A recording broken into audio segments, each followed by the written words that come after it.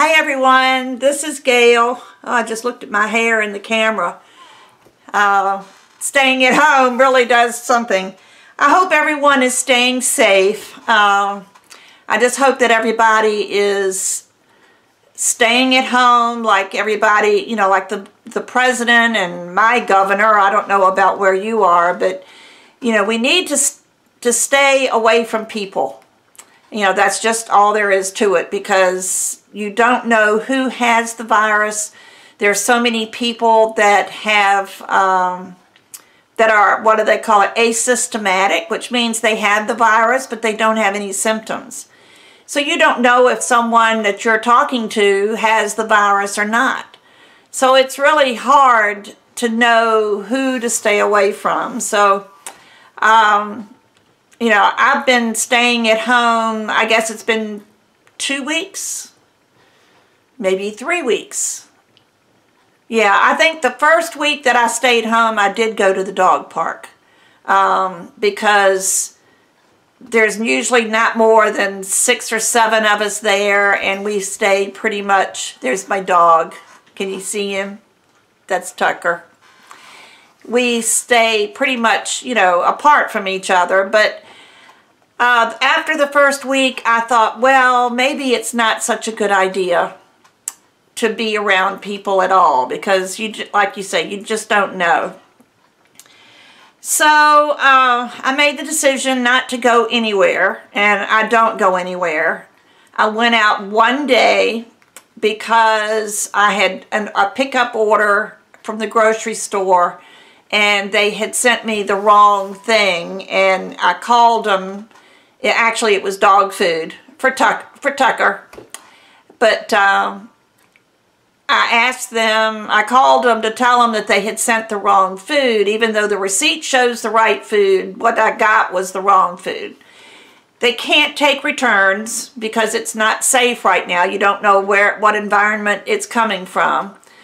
So I had to go there because it was $45 for the bag of food in order to get the correct food.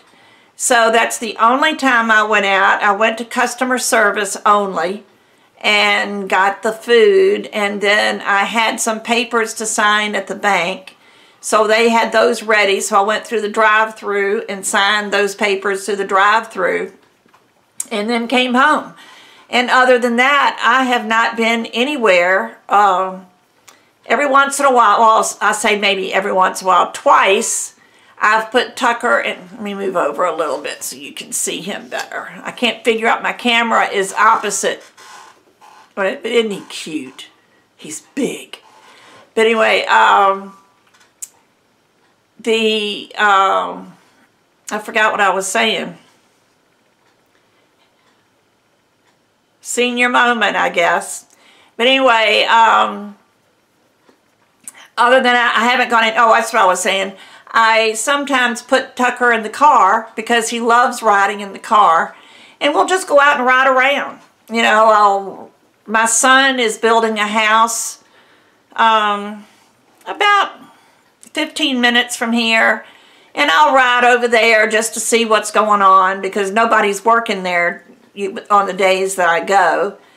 And, you know, just to see how it's coming along. And then, you know, then I turn around and come home. We never get out of the car, never go anywhere. I did go, we have a local restaurant that we have ordered food from twice. We're trying to support our local restaurants and things, but, you know, it's hard. I mean, I know it's hard for them, but it's hard for me too, because I don't want to go out. So twice we've gone to, they're doing curbside pickup. You call and place your order, and then you know, go pick it up. So we've done that twice, but otherwise I've been cooking here at home. And the main reason I wanted to touch base with you is to let you know that it's very possible that I won't get any tutorials done until we can figure out our Wi-Fi. I live in the country. I moved here in September, which has been a blessing because I don't have to be around people as long as I stay home. My daughter is an essential employee at a bank. She is in the department that is processing automobile loan extensions. And as you can imagine, they're swamped. She's been working overtime and everything. And then last week, they finally let her bring her computer home. And she's working from home now. And the bad part is, while, you know, she's working from home, so she's using Wi-Fi. Now, I have country Wi-Fi, which means it's not like Xfinity or Fios or anything like that. My Wi-Fi is through a modem, and it's through AT&T, and we are limited. We have a limited number of gigabytes that we can use every month. And we were getting pretty close to using it as it is, just because, mainly because, one thing, I'm on the computer almost all day. And then the other thing is it takes an awful lot of data to upload videos. And so I've not been doing that. Any streaming that I do, I use my cell phone because I have unlimited data on my cell phone. And before you even suggest it, my cell phone plan does not include a hotspot.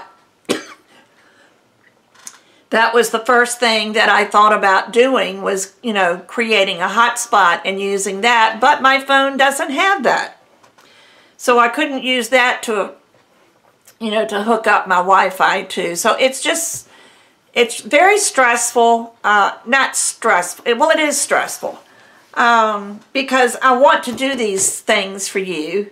Easter is next week, and I was going to do Easter eggs and different things, but I just can't afford, if we run out of data on our plan, the charges are astronomical for the amount that we go over.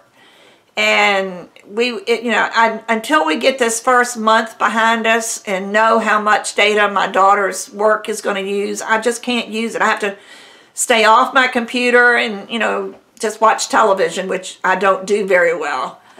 And, but, you know, it's really hard. So I just wanted to let you know why I haven't been showing up much recently.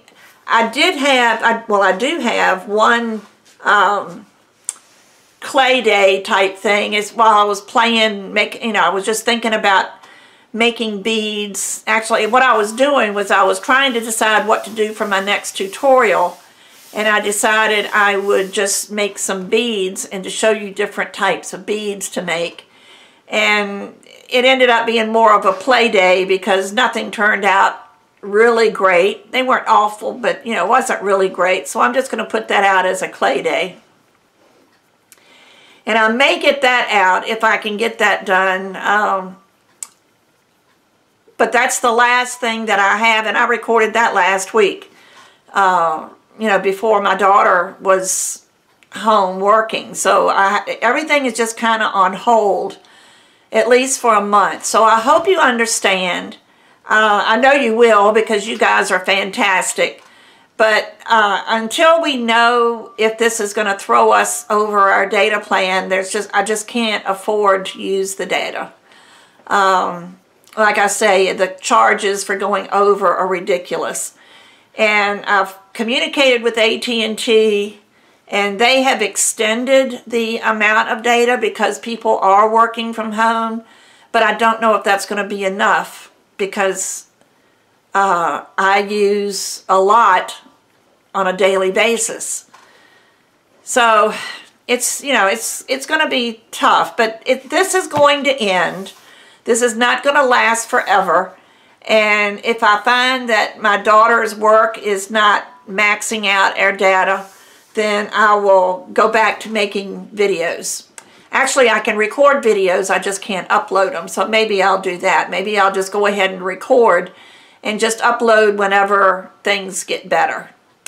But, you know, to be perfectly honest, it takes about 3 days to do a video, a tutorial video.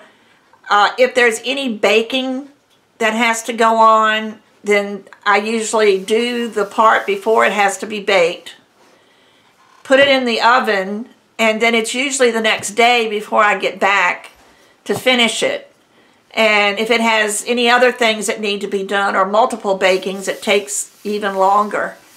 And then by the time what I have to do is I have to upload it into my movie maker, where I put everything together and cut out all the bad parts.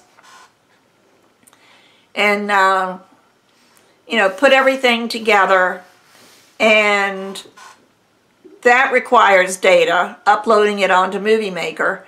But then I have to download from Movie Maker onto my computer, which again takes data. And then I have to upload it from my computer to YouTube, which takes data. And all that really, you know, even if I video tutorials, I won't be able to edit them or anything. So, you know, but like I say, once this pandemic has passed and things are getting back to normal, I will get back to doing my weekly tutorials. To my patrons on Patreon, I'm going to be sending you a special message, so please look out for that. You know, that's another issue that I have right now is the Patreon thing. But I just pray for everybody to stay safe, be smart, stay home, and we'll be together again soon. Bye-bye.